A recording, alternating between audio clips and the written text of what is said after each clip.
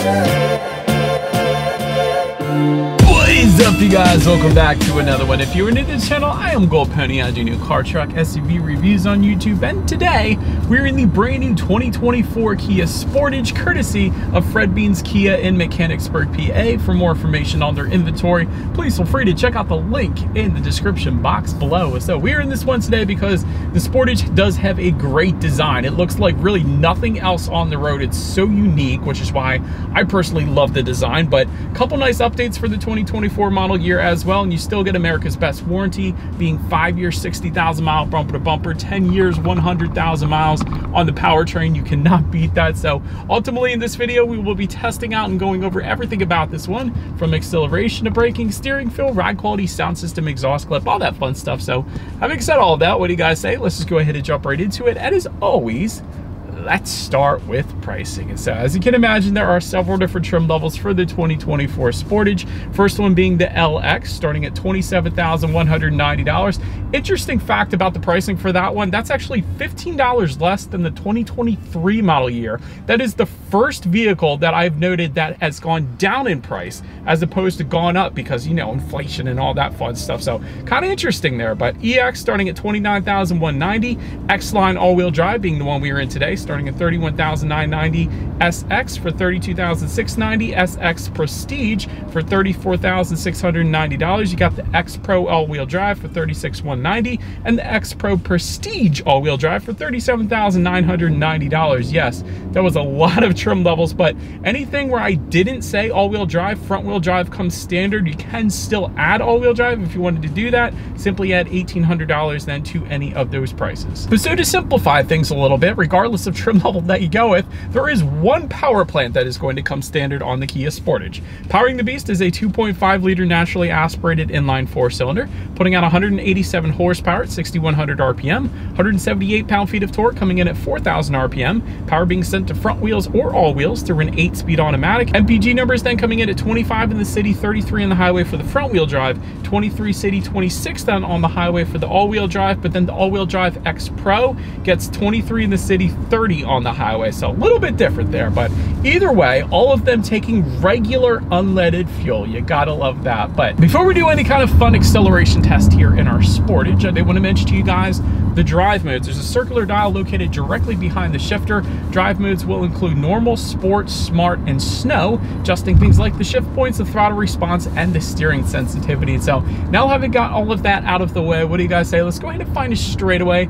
Let's put the Sportage here to the test, and let's see how quickly we can get our new 2024 Kia Sportage here up to speed. All right, found our straightaway here. We are in sport driving mode in 3, 2, 1, go. Nice initial get up and go there. It's loud. It's not the quickest thing in the world, I will say that, but it was a nice initial punch because so many vehicles these days are turbocharged. So I'm kind of always thinking in the back of my head there's going to be a slight delay at the beginning, but this one was not. It's a nice initial little get up and go, if I could talk, and I kind of like that. But yeah, again, it's not the quickest thing in the world, but that's to be expected. It's all good. But to go along with that acceleration, as always, braking is equally important. So up front you will find 12.6-inch ventilated front discs. In the back, 11.8-inch solid rear discs. As far as braking feel goes, it's been great. It's actually a little bit on the firmer side of things, so it's not as soft of a braking feel as I was expecting, as we traditionally do find in SUVs. So the braking feel to me feels excellent. I don't have any issues there. Then touching on suspension and handling, up front you're going to get an independent strut type front suspension. In the back, independent multi-link rear suspension. As far as ride quality goes, in my short little test drive here today, it's been fine. It's been absorbing Pennsylvania's road imperfections perfectly fine so far. I haven't gone over too many road imperfections. Here's one. Yeah, it's fine. I don't have any issues there whatsoever. As far as steering feel goes, it does adjust dependent upon the drive mode that you put it in. Let me go ahead and put it back in sport. It's a heavier feel to the steering in the sport driving mode, but it's definitely a heavier feel to the steering in the sport driving mode, which I love. But if you didn't want that heavier steering feel, you could just put it back to normal and it loosens up again. So you kind of got something for everybody, you know?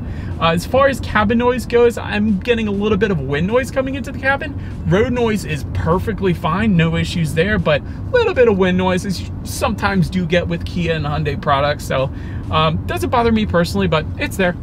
Touching our rear visibility, it's brilliant. I can see perfectly fine out the back. That is a massive, massive rear window. So in terms of rear visibility, 100% not gonna have any issues there either. But that pretty much rounds out the performance segment of this review, you guys. Let's now go ahead and take a look at the exterior of our brand new 2024 Kia Sportage. All right, so here she is, you guys, the new 2024 Kia Sportage, finished in wolf gray. In case you were curious of our exact exterior color name that we had on this one here today. I love the color. I think it looks pretty darn good. It's kind of like a matte gray. But anyways, this one was redesigned for the 2023 model year, so not a whole lot of exterior changes for 2024. But as always, let's go ahead and start with where the Sportage is made. Taking a look at the VIN, first character is the number 5, indicating that the new Kia Sportage is built and assembled here in the US, in case you were curious. But starting up front, gloss black front grille with some silver accents do come standard.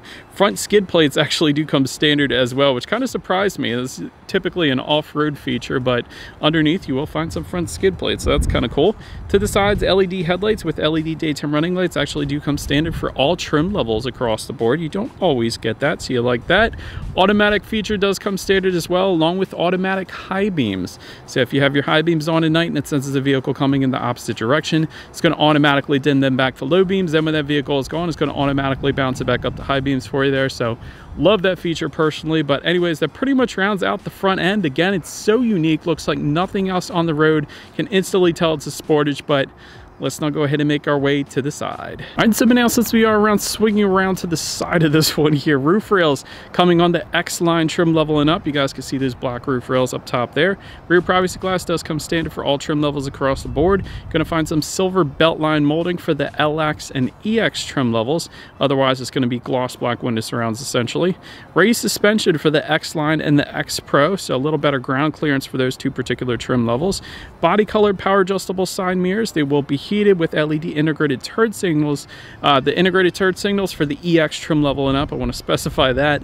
Then take a look down at the wheel setup. 17-inch alloys for the LX, 18-inch machine finished alloys for the EX, 19-inch gloss black alloys for our X line that we have with us here today, 18-inch gray alloys for the SX trims, and then 17-inch alloys with BF Goodrich all-terrain tires for the X Pro. So that's going to be your off-road trim specifically, I guess you could say. But that pretty much rounds out the side profile. Let's now go ahead and swing around to the back. All right, so now since we are around to the back of the Sportage, all the way up top, you are going to find a gloss black shark fin antenna. Just below that, rear spoiler with an integrated brake light. If you're wondering where the rear window wiper is, as I did at first, it's actually going to be hidden, tucked away up underneath. Hopefully you guys can see that. I don't know if you're going to be able to, but take my word for it, it's up under there. But anyways, LED taillights do come standard for all trim levels across the board.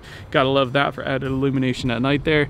Just below it all, you will find a single exhaust outlet kind of tucked away underneath on the passenger side there. So having said that, I do believe you guys know what we have to do next here. As always, here is that exhaust clip.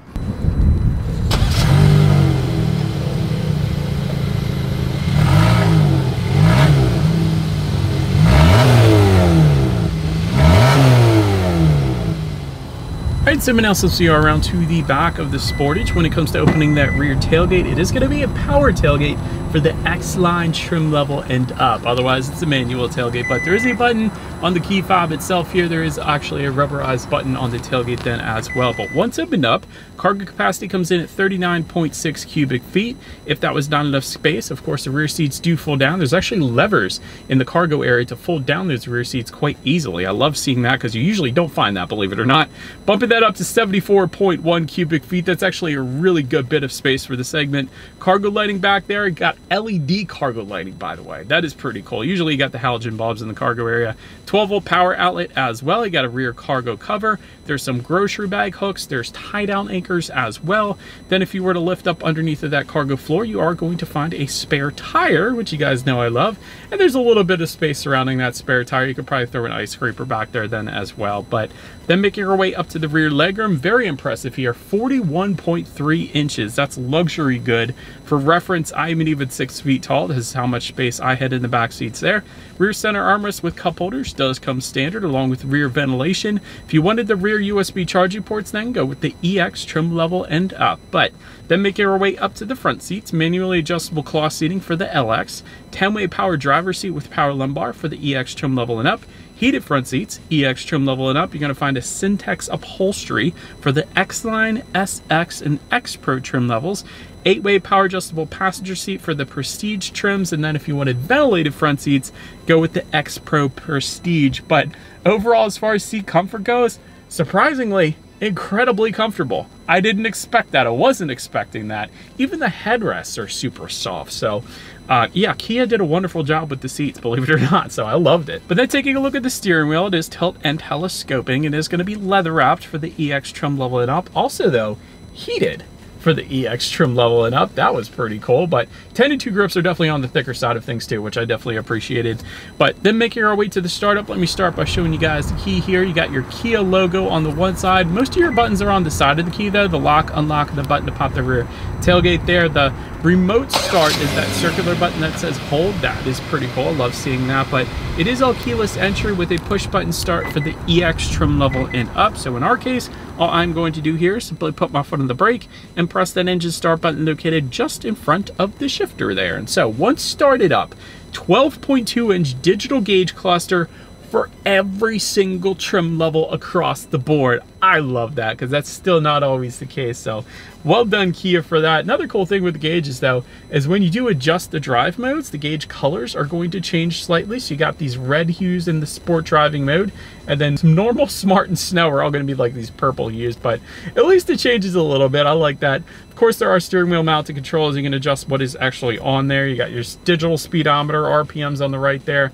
how many miles you have left until you hit empty, outside temperature. The list goes on. Pretty much everything you could possibly want on a gauge cluster. But now let's go ahead and check out the overall interior quality. Let me start with the panoramic sunroof that we have for the EX trim level and up. So you gotta love that. It is absolutely massive. LED interior lighting for the EX trim level and up as well. I liked seeing that up there. Dual zone climate control for the EX trim level and up. Wireless phone charger for the EX trim level and up. I have a feeling the EX trim level and up is kind of the sweet spot here, if you ask me. Alloy foot pedals for the X Pro trim level only. Just to elaborate a little bit, just in front of the shifter is where the wireless phone charger is actually located. You have a 12-volt power outlet, a couple USB charging ports up there as well. Kind of just to the right of the shifter, you have your dual cup holders along with a little bit of more rubberized storage there. And within the center armrest, there's plenty of space in there. It's absolutely no issues there. I kind of like this. I know it's probably fake wood trim, but it looks like wood trim. It's kind of like a beech wood trim found on the doors just above all the climate control information in the passenger side glove box. I love the gloss black trim surrounding the shifter here as well. A lot of other manufacturers would have finished that in a matte gray or a matte black, but I love the gloss black personally. It's super easy to clean, and I've always had it in my cars, and it always looks good because I keep it looking good, and it does look good. So anyways, overall, as far as interior quality goes, Kia did a pretty darn good job for this segment especially, so good job again. But now let's go ahead and take a look at the infotainment screen. There's going to be two different size screens. 8-inch color touchscreen display is going to come on that LX trim level, but every other trim level is going to give you a 12.3-inch color touchscreen display. Either way though, you get Bluetooth and audio streaming. Either way, you get Android Auto, Apple CarPlay, of course. Factory navigation system for the SX trim level and up. There's also a cool quiet mode up there as well, where it eliminates the rear speakers if your kids are sleeping and limits the speakers in the front so they can stay sleeping. Of course, you have your climate control information up there. There's also a voice memo system though, so if you wanted to record your voice and play it back at a later date so you don't forget something, that is there for you as well. That's always a fun little feature I find on Kia and Hyundais. Of course, you can check out your radio information up there. And so when it comes to the sound systems, there's two of them. You're going to find 6 speakers for the LX, EX, and X line that we have today. But then there is an 8-speaker Harman Kardon sound system for the SX trim level and up. That comes with 400 watts, by the way. So we do have the 6-speaker sound system. So let's go ahead and turn on the radio, see what we got playing today, and let's test out the clarity of this one. Actually, a lot better than I expected for a 6-speaker sound system, if I'm being honest. That had a decent amount of bass, plenty of clarity, so yeah, for 6 speakers, it's pretty darn good. But last thing I want to mention to you guys on that infotainment screen is when you do put the Sportage in reverse, you of course will find a rear view camera coming standard across the board. Not the highest quality out there, but it gets the job done nonetheless. And as always, that is going to lead us into safety. And so first, let me start by saying IIHS top safety pick. That applies to all trim levels, so great start there. Front side curtain airbags do come standard. In the back, you're going to have latch, aka lower anchors and tethers for children for the rear car seats. Rear child door locks, tire pressure monitoring system, but also coming standard. Forward collision warning with car, pedestrian, and cyclist detection. Lane following assist, lane keep assist, lane departure warning, a driver attention monitoring system, and rear parking sensors actually do come standard for all trims as well. Don't always find that coming standard, but EX trim level and up is going to add to that a blind spot monitor with rear cross traffic alert. So overall, when it comes to my final thoughts here of the Sportage, very unique design, definitely stands out, looks like nothing else on the road, and that is a good thing because it looks good. Comfortable headrests and comfortable seats, like I said to you guys. Didn't expect to find that because it's always hit or miss in this particular segment, but in this case, the Sportage is crushing it with the seat comfort and all that. Digital gauges found on all trim levels is something you don't always find, so I love seeing that because digital gauges are fun for me because it allows more customization, meaning when you change the drive mode, for example, the colors change, that kind of thing. So big fan of that. You still get America's Best warranty, of course. You can't beat that. 5 years, 60,000 mile, bumper to bumper, 10 years, 100,000 miles on the powertrain. That's plenty of peace of mind there. Also plenty of space in this thing. 74.1 cubic feet, I think is what I said. That's above average for this segment. That's a lot of space with luxury-like rear legroom as well. So really, I'm not sure I can think of anything better. Like, Kia did an incredible job on the Sportage. Maybe a little bit on the cabin noise with the wind noise, but other than that, they crushed it. Absolutely something I personally would check out. This is a really nice SUV. Let me know what you guys think of the Sportage in the comments section below. That's about it for this one, you guys. Thank you so much for watching. Feel free to follow me on social media at the bottom of the screen if you want to see what's coming next on the channel before it gets to YouTube. Be sure to hit the subscribe and the bell notification button if you're into new car reviews. That is what we do here on this channel after all for 10 years-ish now. Do appreciate you guys watching more than you know. I will see you guys all in the next video. Stay gold.